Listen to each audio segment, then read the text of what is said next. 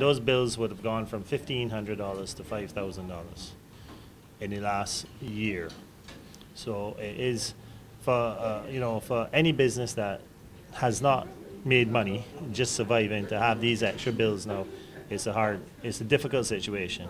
And the dairy industry has always been a standalone industry. The dairy industry has never received any grants or subsidies from the government in any way. It's always been a standalone business, and the Pine Hill Dairy has always been a standalone business.